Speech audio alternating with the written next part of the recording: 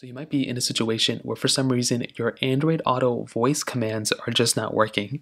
Now, this can happen for a lot of different reasons, but the first thing you're going to want to do is make sure you have, your voice commands set up properly within Android Auto. Now, to start off, what we want to do is we want to make our way over to our Android Auto settings of our, Google phone. So find your Android Auto. You can do that by going into your Android Auto settings.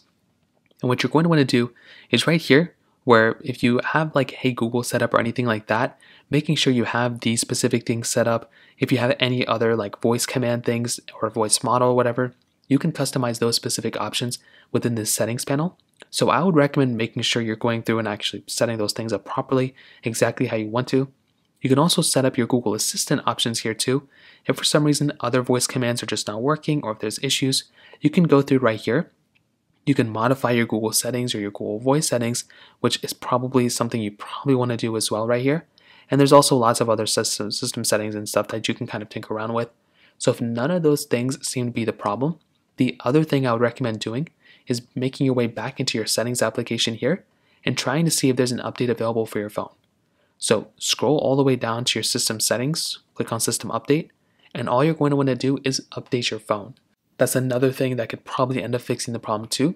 If there's a lot of voice command issues that you're having, this is probably going to be one of the other ways that you can probably fix and address this issue. And it's a really easy thing to kind of fix. So I'd probably recommend updating your phone because it's one of the simpler ways of fixing those types of things. Now, the Android Auto application is also something that's available out there.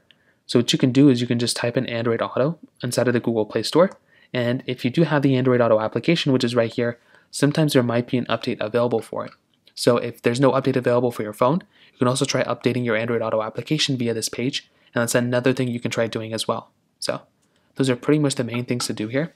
If you have any other thoughts or questions, let me know in the comment section below. Hit the like button, that would mean so much, but definitely hit that subscribe button. More importantly than everything else, I love every single one of you guys. Hopefully I'll catch you guys in the next video. Peace out till then.